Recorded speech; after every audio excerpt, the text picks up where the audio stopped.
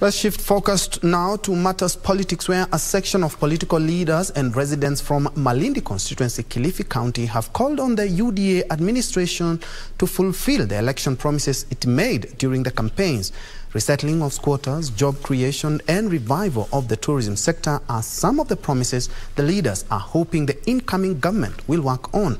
The leaders, led by Kilifi County Jubilee Party Chairman Alwi Sharif, said despite the political differences, they will support Ruto's administration in all means so as to revive the economy in the area, which has a huge reliance on the tourism and hospitality sector.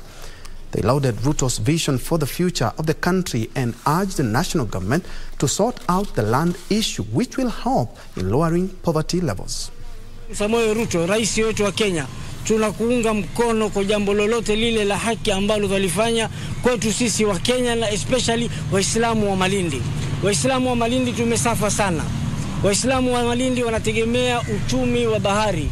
Waislamu wa Malindi hawana kazi nyingine. Industries zote za Kenya ziko bara. Imagine Kenya, Malindi sub county haina hata uwanja mmoja wa mpira. Kwa hivyo tuwaomba haya yote uyazingatie. Serikali kama vile inavyofanyia mpango mambo ya youth, basi hakikishe pia Malindi wamepangiwa, watu wa mkono wamepangiwa, na maisha watu wa Malindi yaende vizuri kama maeneo mengine.